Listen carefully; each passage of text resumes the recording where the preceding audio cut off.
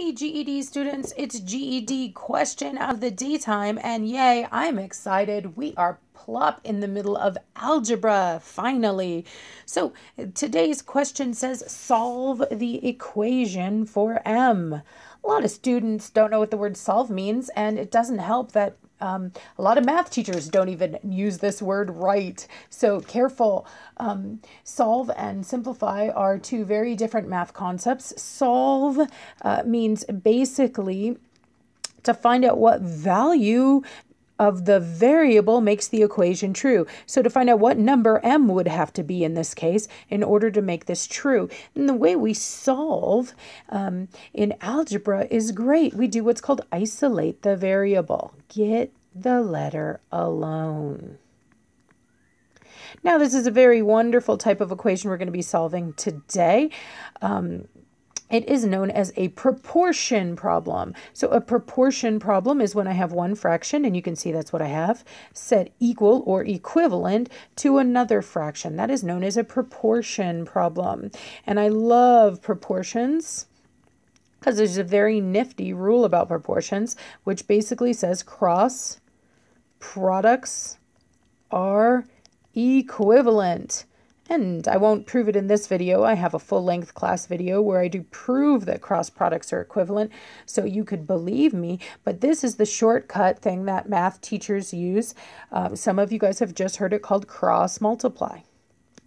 So careful, we don't cross multiply when we see a times sign in the middle of two fractions. We cross multiply when we see an equals sign. So fraction equals fraction. So here we go. I'm going to start by cross multiplying.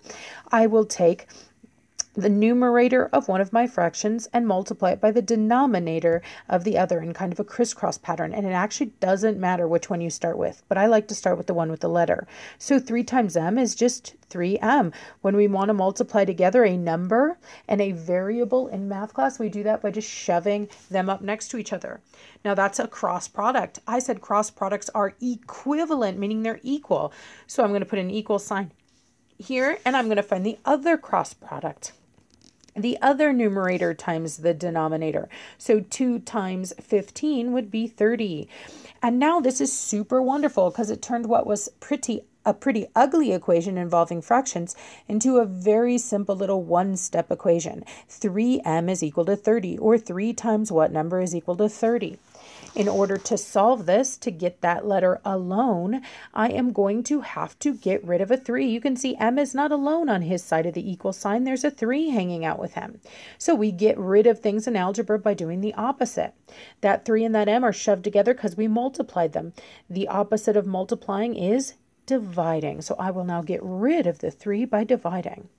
The rule of solving, I can do whatever I want as long as I do it to both sides. So I'm going to keep my equation balanced by also dividing the other side by 3. On the left-hand side, multiplying and dividing by 3 cancel. So my m is alone, just like I wanted. M is alone. Man, I'm going to have to write it over here. Sorry, guys. M is alone. And on this side, there's the math to do. 30 divided by 3 is 10. And so I find out what number would make this equation true. Why, it'd be 10. Now, this is not the only way to solve this problem. This is the very mathy way to solve this problem using proportions. It's the algebraic way. If you thought of another way, I'd love to hear about it in the comments.